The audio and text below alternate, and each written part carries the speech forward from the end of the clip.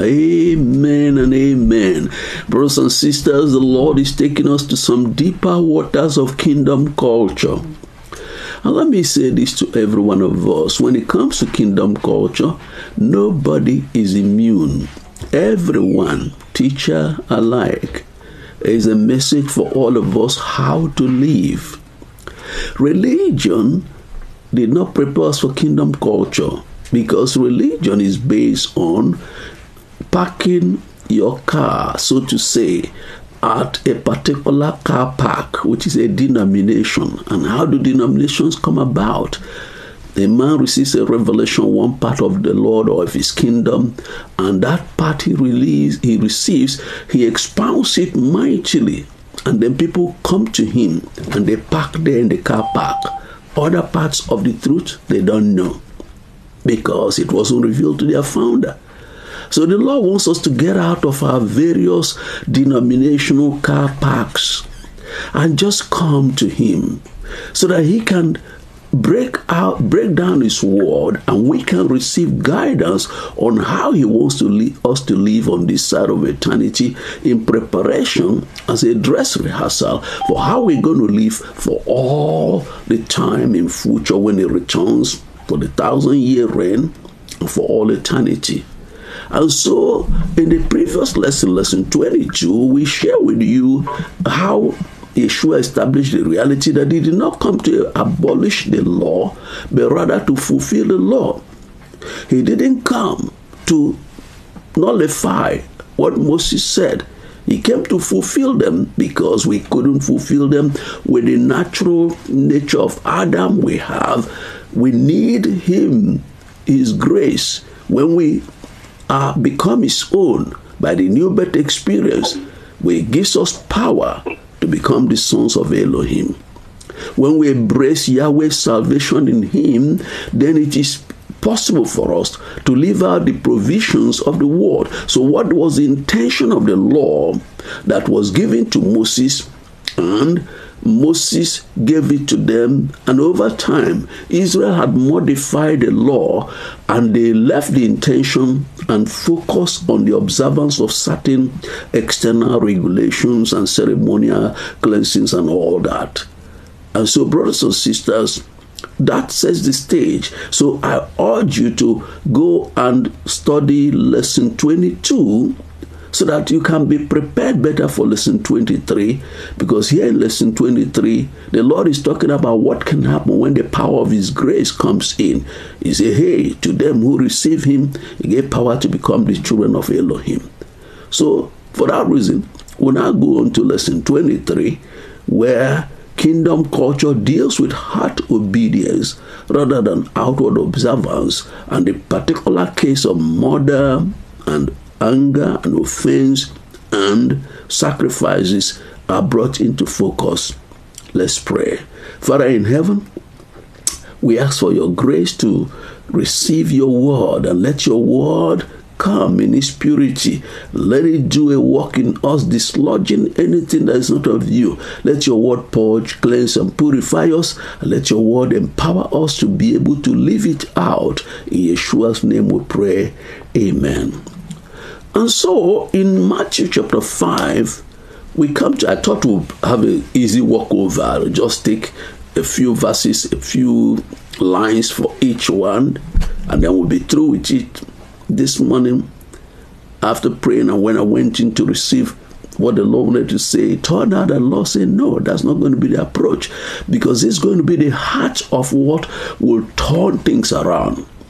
So if you are a member of International Ministers Fellowship, if you are part of the Global School of Ministry, you are part of the Master Class, you are in any way involved in the Restoration, Reformation, and Revival movement worldwide, I urge you to, let's all pay attention to these things. The Lord wants to cleanse our kingdom communities from the micro level, family, to the local assembly, to the network level. The Lord wants to show us certain things that will help us, and he's dealing with issues that have become major drawback for many people across the world. So please, let's listen very carefully. In the book of Matthew 5:21, ye have heard that it was said of them of old time, thou shalt not kill. Whosoever shall kill shall be in danger of judgment. So here, the law of Moses forbade murder because life is in the blood. Whoever spills the blood of another is playing God, who alone gives and reserves the right to take life anytime. So, if you take life of somebody, you are in danger of judgment because the great judge is going to ask you, did I ask you to take for me? Now, Yeshua now comes to a very important principle. I want us all, please, let's pay attention. In verse 22, but I, you see, it said to you of old, Moses said to you, but I, the Prince of Life, I, the King of Kings, say unto you, that whoever is angry with his brother without a cause shall be in danger of the judgment. And whosoever shall say to his brother, Raka, shall be in danger of the council. But whoever shall say, thou fool, shall be in danger of hellfire. Wow, this is deep, brothers and sisters. So in kingdom culture, Yeshua wants to deal with the root of murder.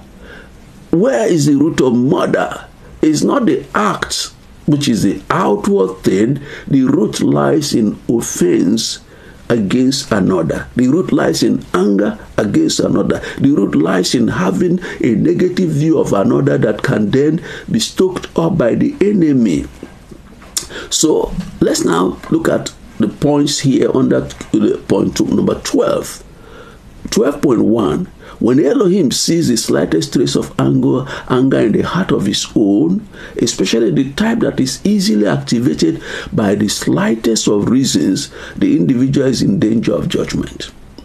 This is talking to all of us. Me, number one, you, every one of us. The Lord is saying, once he sees the trace, listen, in the book of Matthew, chapter 18, the Lord says, woe to the world because of offenses. Offenses will surely come. There will be things that you don't like because of your background, where you were born, because of your training, because of your education, because of your preference. There are things you're going to meet that you don't normally like. But the Lord wants us to know there is no reason on earth for us to retain offense. If we retain, we endanger our spiritual life. And so the Lord is saying, you know what? There are some remedies for this situation, for dealing with anger, which is the root cause of many broken relationships, root cause of many acts of murder and manslaughter worldwide, acts of various things that men cannot see. So, what does he say we should do? 1. Our focus should shift from the person or the things that irritate us to our own heart, our own soul, our mind, our will, our emotion. And towards Elohim, who sees and knows how sinful that inner state of turmoil is, because it does not represent him and stays our witness to the world. So the Lord is saying, if you keep looking at the person, looking at the circumstance and situation, you will never let go. You find reason to retain that anger. But if I look inward and see it and say, look, what is it that is in me? And then look up to the Lord and see his glory. And his glory will show me how negative it is that I'm retaining an offense. Then there's a chance for me. 2.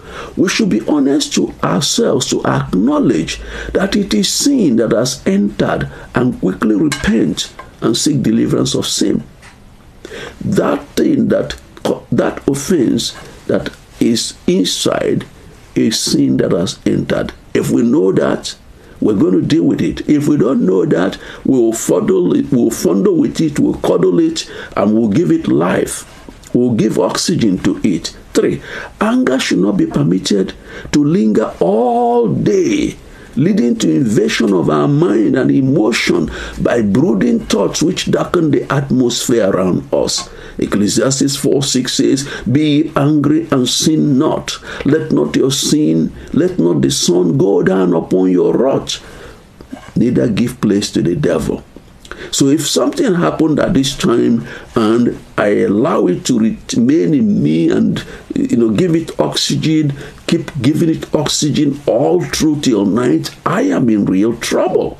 And this is a serious thing. The Lord is saying that we need to take note of, brothers and sisters. We need to know that the Lord is giving us a strategy of deliverance, so that we can receive this strategy of deliverance and come to a place where we are not in any shape or form clutching at things, so that those things we are clutching at will become a problem to us. Number 4, the dangers associated with graduation of anger to wrath must be recognized and averted, because it expels the righteousness of Elohim from our heart. In the book of James chapter 1 verse 19, wherefore, my beloved brethren, let everyone be swift to hear, slow to speak, slow to wrath, for the wrath of man worketh not the righteousness of Elohim. Once anger graduates and gets on steroids to what is called wrath, that is hot anger, bubbling, perpetual, continual, at that stage, there is danger. This state of wrath is often manifested in hurtful spoken words. We may feel self-justified to express, but are guilty before Elohim and end up soiling our witnesses before those who see such volcanic eruptions. And James 3 discusses in detail, and we're going to come to that. 4, if anger leads to malice, 5, if anger leads to malice and an unforgiving spirit full of hurt and hurt, the grace of Elohim is expelled. This danger must be recognized and averted. Hebrews 12 verse 14, follow peace with all men and holiness, without which no man shall see the Lord, looking diligently, lest any man fail of the grace of Elohim, lest any root of bitterness springing up trouble you, and thereby many be defiled.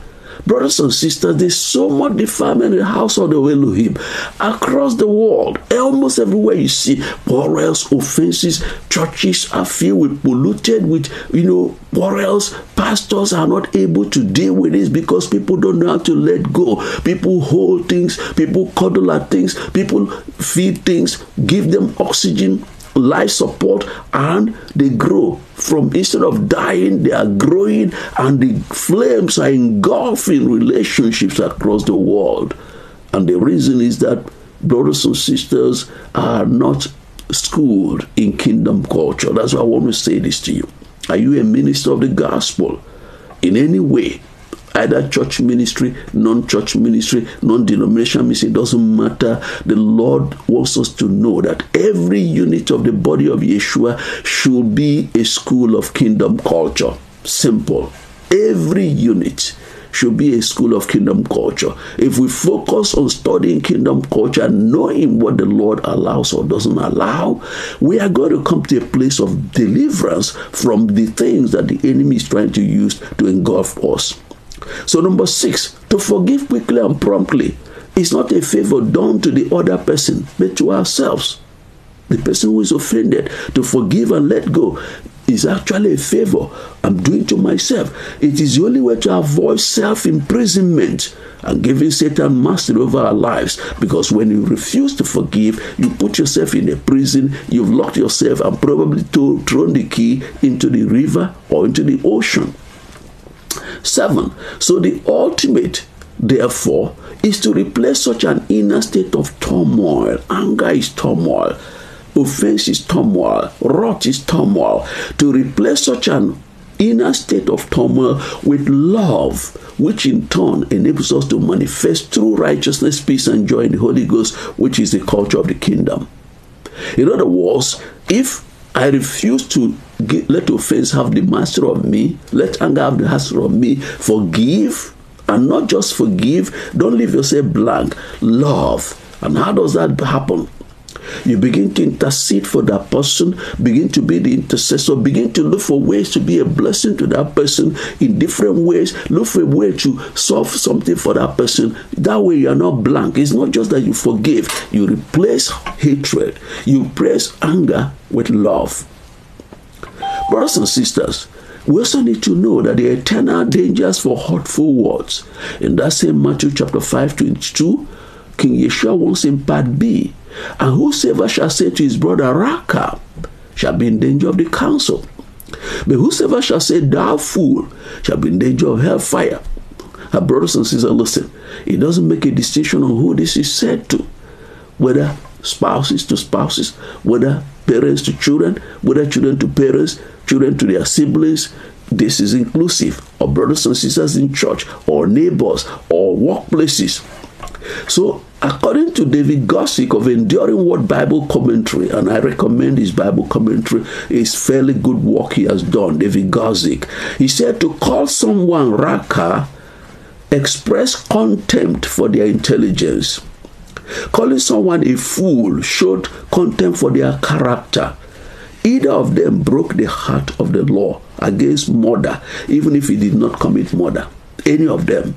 So commentators, he says, have translated the idea behind Raka as calling somebody a nitwit, blockhead, numbskull, bonehead, brainless idiot.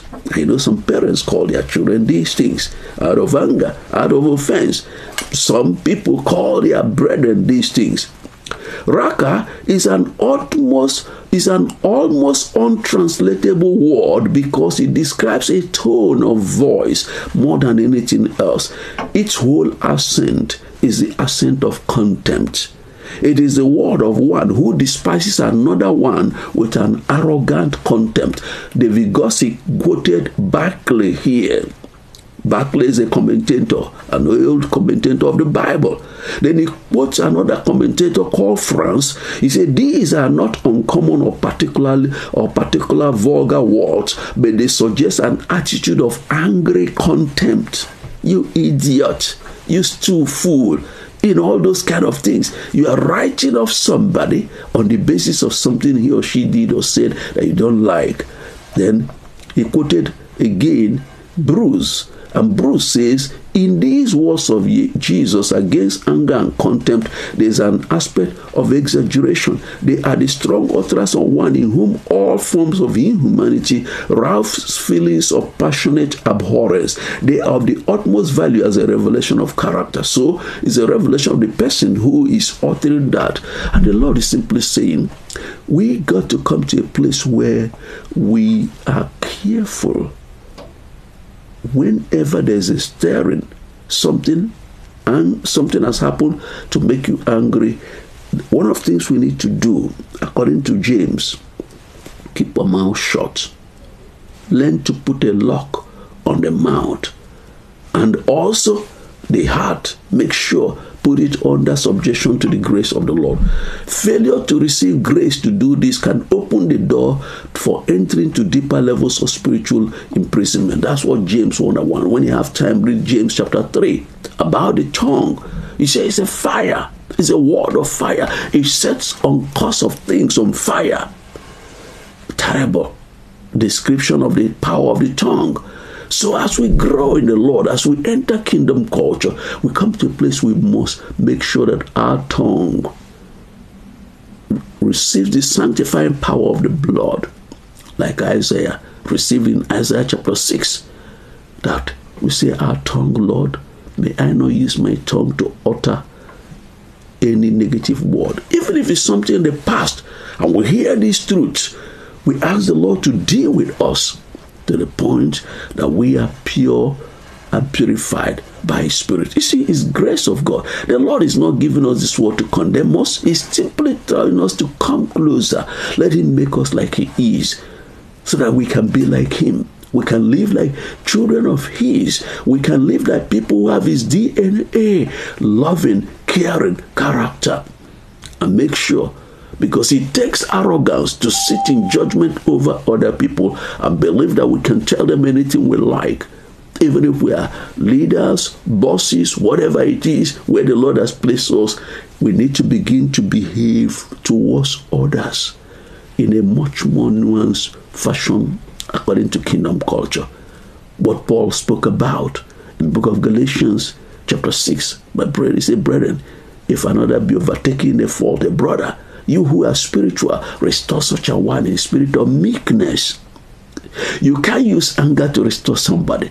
You can't use offense to restore somebody. You can't use wrath to restore somebody. It says, in a spirit of meekness. You want to bend over backward to help that person back. You want to bend over backward to enable that person. Brothers and sisters, this is kingdom culture, not religion. Religion permits you to do anything. In the kingdom culture, the king is our standard, and his standard becomes our life. Then going deeper, restoration of broken relationships. It says in verse 23, therefore, if thou bring thy gift to the altar, and there remembrance that thy brother had aught against you, leave there thy gift before the altar, and go thy way. First be reconciled to thy brother, and then come and offer thy gift. Here the king shows us how peace should be such a highly valued property in the kingdom through this precept. The onus of reconciliation lies with the more spiritual party whose senses are alive, not dulled by offense. So the onus is the one who has grace to approach the one with aught, even if that person is the one offending. Because the idea is restoration of broken relationship. It's not about who is right or wrong. It's about restoration of the person who is offended to you. So the one who is more spiritual is the one who the Lord expects to do the outreach. And it can be anybody. It can be the younger, it can be the senior. It can be the male, it can be the female, it can be the husband, it can be the wife. At any given time, it's not an absolute term. If you have a relationship with somebody, a brother, a sister, a friend, a spouse, there could be a time when somebody is more spiritual because he has more grace to deal with the issue than the other one. So this is not something that is absolutely tilted to anybody. It's a principle that if we recognize it and embrace it and walk the walk of that process, we're going to see broken relationships. You say, hey, restoring that relationship is of more value than the Lord, than that gift you want to offer at the altar, whatever you want to do for the Lord. And so, brothers and sisters, receiving grace to be meek and to be able to restore people in the spirit of meekness is an imperative. When kingdom culture is embraced in this radical way, kingdom communities will become such a manifestation of the king and his kingdom, to the degree that people around see the love, see the unity, see the bond, and you know what? They will be open for the preaching of the gospel. What should we do? The practice of kingdom culture requires a heart of obedience to the Lord, who calls us to live the deeper life on the road less traveled. It's a life lived in the presence of an all-knowing and all-seeing Elohim, who has given us a guide and has given us an enabler for our pilgrimage. Even Holy Spirit, He wants us to glorify Him by the choices we make. Brothers and sisters, Yeshua is teaching us that something as gruesome and scandalous as murder, hugely murder. The newspapers will splash it. The radio, TV will talk about it. It has a small root. That root, offense, anger. If that anger is uprooted, there'll be no danger of progression to the actual act of killing anyone physically, or killing one, by subduing the things in that person. So another thing that David Guzik, gave in his Enduring Word commentary says, Jesus shows his authority and does not rely on the words of previous scribes or teachers. He will teach them the true understanding of the law of Moses. What a king is ours. Charles Spurgeon of the Metropolitan Tabernacle was quoted by Guzik. What a king is ours, who stretches his scepter over the rim of our inward lusts. How sovereign he puts it. But I say unto you, but a divine being has authority to speak in this fashion. His word is law. So it ought to be. Seeing he touches vice at the foundation, the head, and forbids uncleanness in the heart. This is Charles Spurgeon talking about Yeshua saying, but I say unto you. Brothers and sisters, he also quotes, whoever is angry with his brother without a cause shall be in danger of the judgment, which is the teaching of the scribes and Pharisees. You shall not murder. But true enough, he was saying that they were saying, the Pharisees, anything short of murder can be allowed. He said, Yeshua, Jesus corrects this. It makes it clear that it's not only who commits the act of murder who are in danger of judgment, but those who have a murderous intent in the heart are also in danger of judgment. You know, the Lord wants to purge his house. Kingdom culture, this cause, if we are open and we prayerfully receive it, brothers and sisters, if we prayerfully receive what the Lord is saying, there will be such a purification, and the Lord will help us. And that's why he says in 12.3, dealing with strife, shut down strife before it gets out of hand. He said in verse 25, agree with your adversary quickly while you are in the way with him, lest at any time the adversary deliver it to the judge, and the judge deliver it to the officer, and thou be cast into prison. For it lies so unto you, thou shalt by no means come out thence till thou hast paid the utmost farthing. So here the king is also bringing another dimension of something. When there is strife, what should we do? Number one, strife can be avoided altogether by an attitude of not clutching at our opinions or our rights. Matthew 5:38, you've had it been said, an eye for an eye, a tooth for a tooth, but I say unto you, resist ye not evil. Whosoever shall smite thee on the right cheek, turn to him the other also. And if any man will sue thee to the law, and take away your coat, let him have the cloak also. And whosoever shall compel thee to go with him a mile, go with him twain. Men and brethren, it is serious. He said, love thy enemy, love thy neighbor, and hate thy enemy. But I say unto you, love your enemies, bless them that curse you, and do good to them that hate you, and pray for them that despitefully use you and persecute you, that you may be the children of your Father which is in heaven. For he maketh his sun to rise on the just and on the unjust, and his rain on the just and on the unjust. Look at that attitude. But avoid strife altogether. Let people have it. When you see the kind of quarrels people have, you say, why? Why? Why? Why cannot people let go? 2, if dispute occurs, saints should avoid reliance on arm of the flesh. Arm of the flesh is money, power, influence. Rely on Elohim to deliver you. Hearing from Holy Spirit will guide you to know what to say or not to say. In Matthew chapter 10, verse 16, behold, I send you forth as sheep in the midst of wolves. Be ye therefore wise as serpents and harmless as doves.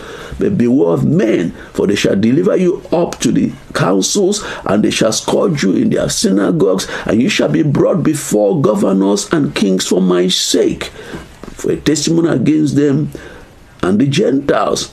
But when they deliver you up, take no thought what you shall speak, for it shall be given you in that same hour what you shall speak. For it is not you that speak, but the Spirit of your Father which speaketh in you.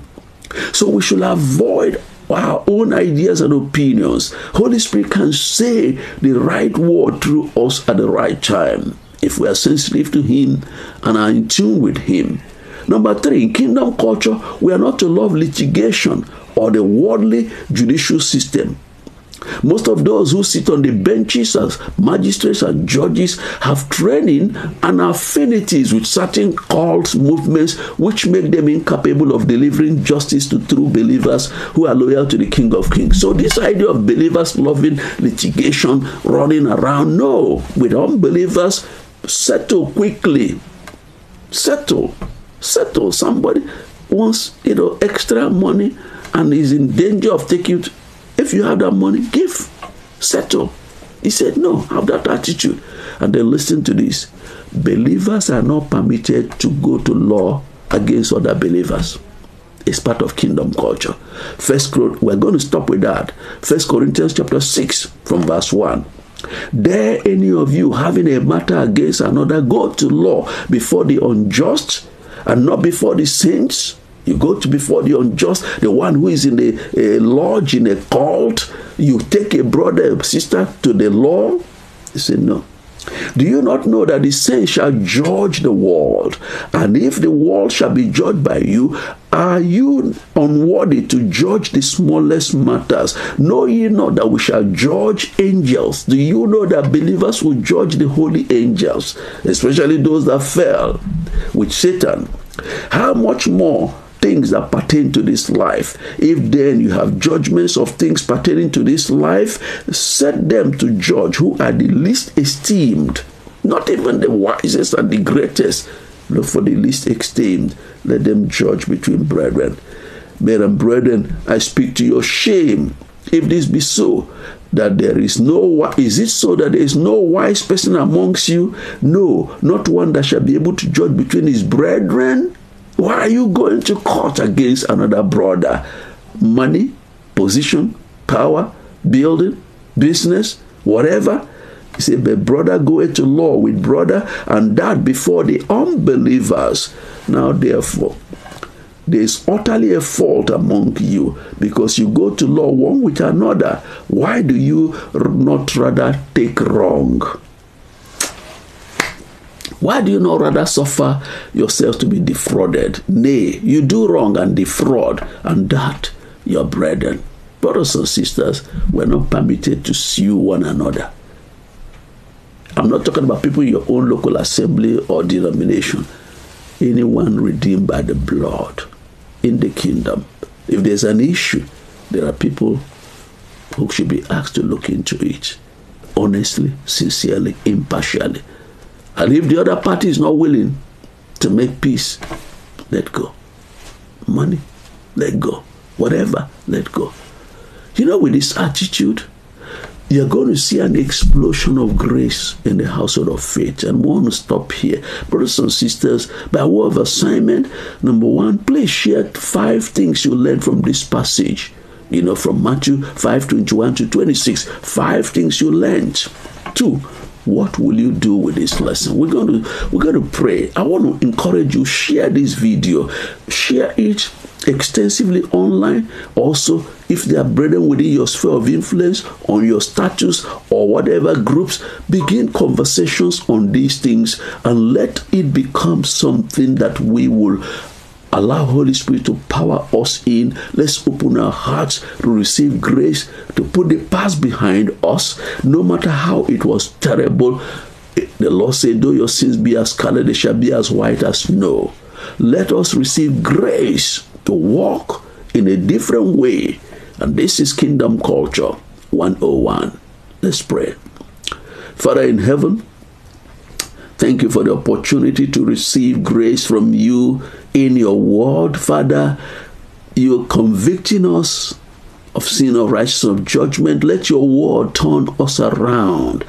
Father, help us to understand the essence of this word today and let it be profitable unto us to your own praise and glory. In Yeshua Jesus' name we pray. Let there be fruit 30-fold, 60-fold, 100-fold in our lives. In Yeshua's name we pray.